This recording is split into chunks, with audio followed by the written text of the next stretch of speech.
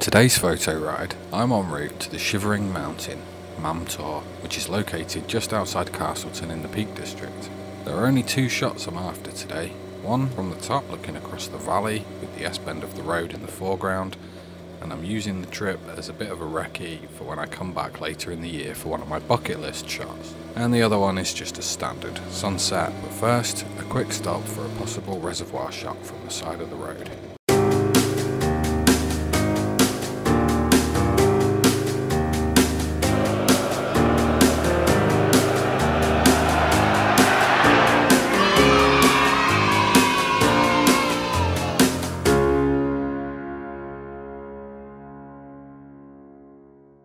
The background at this first location had looked really promising, with a big hill and radio mast filling in the white space at the top, and the sun being blown out and allowing for some lovely lens flare from the left. I much prefer to get as close as possible to how I envisaged the end photo in camera, rather than adding effects and stuff in Photoshop afterwards. This couple gave me a nod and a wave on the way past. I'd passed them a little bit earlier back and pedalled along in encouragement as I overtook them. I found I'm so much friendlier towards other road users when I'm on my bike. Oh, friend! Now I won't say which reservoir this is just yet, but feel free to guess or work it out and let me know in the comments below. Now the foreground, as you can see, was really overgrown. I would have liked to have got closer to the water, possibly would have got a really good shot from the other side there, but it is all on private land, so obviously I had to stay this side of the fence to get the shot. I'm sure that's not going to get cut down anytime soon, so I'm going to get in touch with the landowners and just ask for permission to go on one afternoon and take a couple of pictures. I'm sure they won't have an issue with it. Right, on to Mam Tor, after one more stop for a shot from a lay-by along the way. I love a lay-by shot. Park up, set up, take the shot and bugger off. Sounds like a no-nonsense assassin.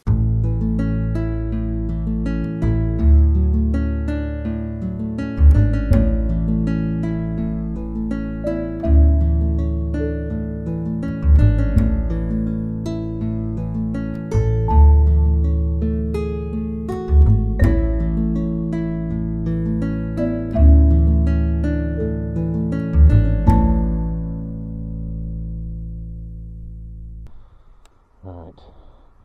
Stay out of shot. You're not in shot, don't worry. Lovely over there, isn't it? It is.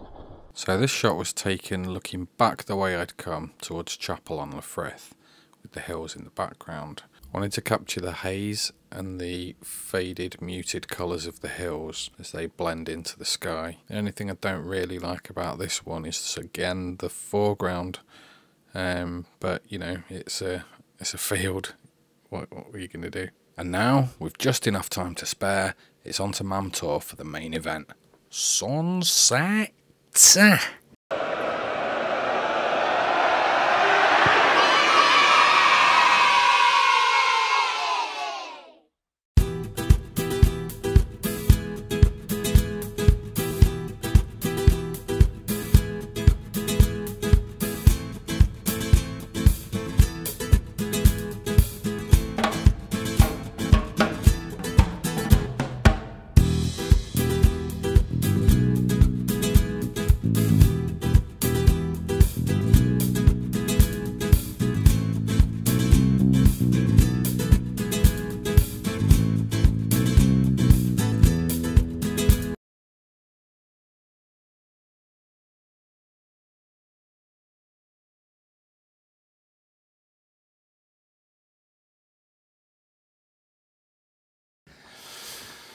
And here we are. Mam Tor's elevation, I can't call it a summit or a peak, is 517 metres, but it's in the Peak District, which is called the Peak District for good reason. So as elevations go, it's a bit of a misleading one. Mam Tor's prominence, which is the measurement from base to tip, sorry, is just 62 metres. And yes, this has been confirmed by a woman because it was originally measured by a man. For the ascent, there's a choice of stairs, which give some great views along the way up, or a much longer, much gentler route around the outside, passing by the road that slips away, which we'll cover later in the year. Now, I'm not getting sued because someone finds the stairs too dangerous or the long way round too long, so make your own minds up when you get to the bottom. But for info, there was a young lady with an oxygen tube using a crutch as a walking stick who took the stairs. But, also for info, I had to stop halfway up, so swings and roundabouts. With sunset being just after 4 PM, this was always going to be a flying visit, so we took the stairs, and I made the smart decision to do the voiceover afterwards because there was no time to waffle, and I can occasionally waffle. Now, with landscape photos, the sun's usually not in shot, so even though you're using the sun as a light source, you're exposing for your subject. And with sunset photography, and of course sunrise photography, the sun is in shot, and so it is a potential subject too. Now, as a light source, it is considerably brighter than the rest of the landscape, and so exposing for the sun will make the rest of the landscape very dark, while exposing for the landscape will blow out the sun and most of your highlights. Now, you may want one of these for artistic reasons, and it was at this point I was getting itchy for my next delivery. More on that in another video, as I wanted to zoom in way further than the 105mm I had available to me. But I'm using a 6D, which is full frame, so I can crop in pretty far. It'll do. You know what they say, shoot with what you've got with you. For my first shot, I've exposed for the clouds and the landscape at the horizon. I like it more now it's cropped in like this, but I still want rid of this corner of foreground, and I'm unsure about this valley on the left. The sun's rays, the clouds, and these hills in the background are exactly what I was going for, and I wanted to keep that water visible as well. The tops of these trees could be sharper, but I think that was motion blur, as it was a bit windy up there, so I might weigh the tripod down next time. I also took this one, which was zoomed in further, but I feel the change in depth at this focal length makes it all feel a bit too close, and those hills in the background are nowhere near as nice as the wider shot. And onto the third photo.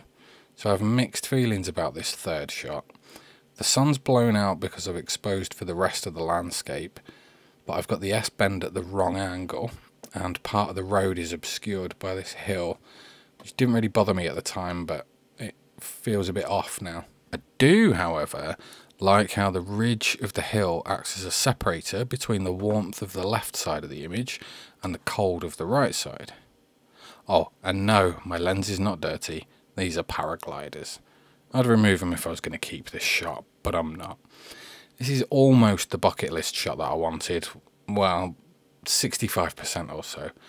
But I knew I'd have to return later in the year when the position of the setting sun is where I want it. And I can then fine-tune my position accordingly, make sure everything's in shot. Did you have a favourite shot? Have you been up Mam Tor? Did you take the stairs? Have you got an S-bend in your road? Let me know in the comments below. And don't forget to click the relevant buttons to support a fledgling channel in need. Until next time, cheers.